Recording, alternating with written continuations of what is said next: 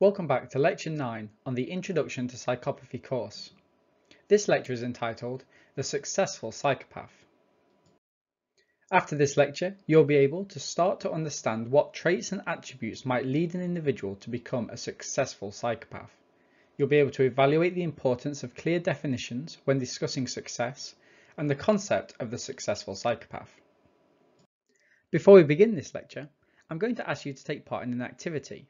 Here, I would like you to spend 5 to 10 minutes considering the different professions or times in your life whereby being a psychopath might be advantageous, or at the very least, helpful.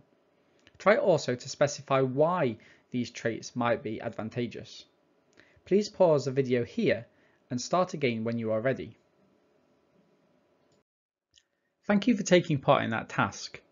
I can very much imagine that from the outset, being asked to turn on its head a concept such as psychopathy, which to date we've been describing as antisocial or deviant in manner, and instead think about it as something which can be adaptive or even successful, is quite difficult.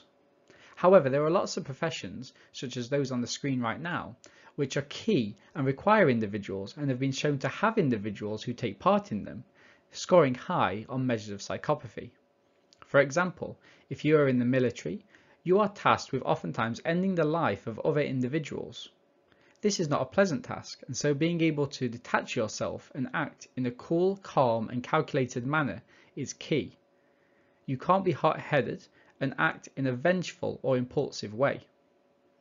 Being a surgeon, you oftentimes have to take empathy out of the equation completely and behave in a manner whereby you can make these calculated decisions, ultimately preserving somebody's life, without anxiety or fear directing your decision making. As a barrister or a lawyer, you might oftentimes be dealing with offenders or clients who have committed heinous crimes. However, it is your job to morally distinguish yourself from these individuals, act in an unempathic manner, and portray them as individuals who are not offenders. You may have to lie, you may have to deceive, and you may have to turn on its head the information that you've been given about that case in order to portray that individual in the lightest of lights. Throughout the rest of this lecture, we'll be talking about the concept of the successful psychopath and whether or not this is just an idealistic goal or whether it's something which can be accurately achieved.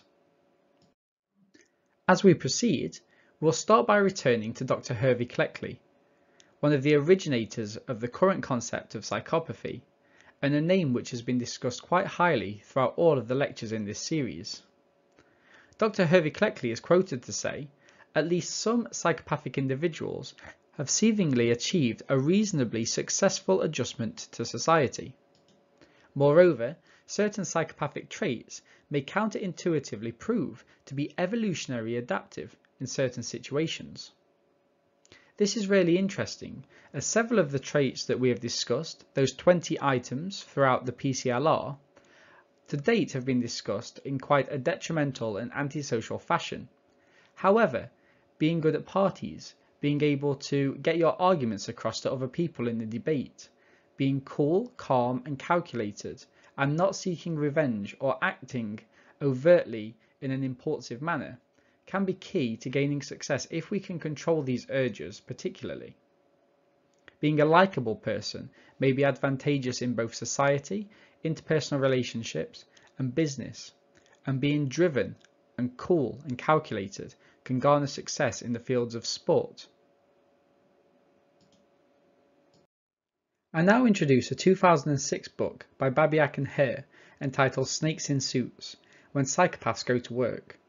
Throughout this book, Babiak and Hare systematically note some of the key concepts of psychopathy and how they map on to the profiles of high-power businessmen and CEOs. In this book, they note a prevalence rate of 3.5% of psychopaths in the business world. Of note, this is greatly higher than those in the general population, but a lot lower than those in incarcerated, forensic and clinical settings. Some of the key characteristics of high-powered business people include being able to be instinctive, manipulative, and controlling and dominant in social situations. Such individuals are able to easily get what they want from both themselves others, and their co-workers. Such individuals are often motivated by financial gain, and in the background have hidden, covert offences. Oftentimes this relates to white-collar crime, and not those of outward antisocial behaviour. Moreover, such individuals show a high degree of risk-taking behaviour, which, going back to our documentary on the Wolf of Wall Street, notes that some individuals are often able to take risks in terms for financial gain. Ultimately, this risk-taking behaviour may be detrimental to an individual, but can oftentimes pay off, resulting in great prowess and dominance. Finally, I leave us with a systematic review on successful psychopathy. A review by Wallace, Heim, Sumich and myself in 2020 examined a total of 180 research papers which reported to study successful psychopathy. However, there was an issue.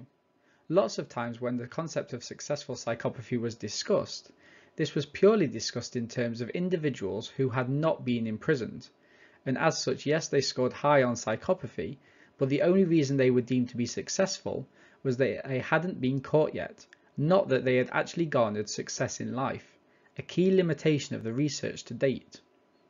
However, after removing these papers, and also removing the use of forensic populations and those without any direct measures of success, we finally had a total of 19 research papers which we assessed in a systematic review. Key factors which were associated with successful psychopathy were found to be individuals who were fearless, immune to stress, had high social potency and could work well in social situations. They had normal or superior cognitive performance, which, reflecting on some of the biological underpinnings, is quite surprising. Said individuals were oftentimes in leadership positions and also had a strong aversion to punishment during conflict. Individuals would often act in a way which they would take risks regardless of the potential punishments and outcomes as a function of those. A nice infographic of this research is found in the following page. Here we see the systematic review modelled throughout the concept of psychopathy as defined by Cleckley in 1941. In the middle, yes, we do have these callous unemotional traits, which are a core component of any concept of psychopathy and ones which cannot be disregarded. However, intertwined with this, we have aspects of emotional intelligence, functional impulsivity, resilience, fearless dominance, and executive functioning.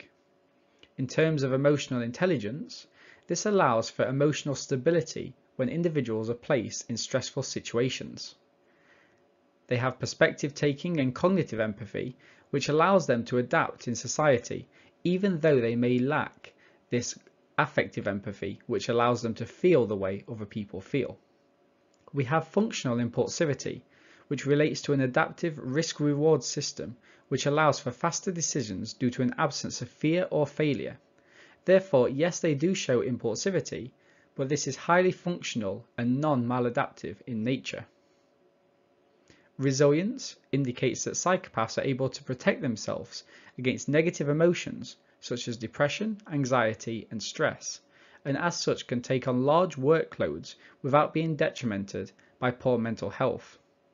They also have protection from adverse effects, which could be beneficial in obtaining personal accomplishments and professional success.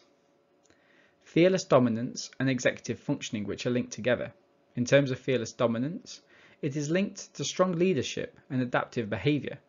Individuals are able to go out there and get what they like. And executive functioning, which is thought to be normative or even enhanced in successful psychopaths, which allow them to better focus, organise and regulate themselves. Our final activity, Activity 9.2. Now that you have come to the end of the course, I ask you to once again spend a couple of minutes repeating the task we set aside for Activity 1. Here you should write down a series of key words and thoughts relating to how you might define a psychopath, and how you might describe their behaviours, thoughts and day-to-day actions and living conditions. Finally, I want you to compare these thoughts to those that you wrote down in Activity 1, and consider how, and indeed why, your preconceptions of psychopathy might have changed. Thank you very much for your interest in and attendance in this course. During this course, you have learnt about some of the historical underpinnings of psychopathy, ways to measure psychopathy in forensic and non-forensic settings, the facets of psychopathy from real-world and media examples. You've learnt about the biopsychosocial model of psychopathy, and also the psychopathic traits which can be adaptive and beneficial.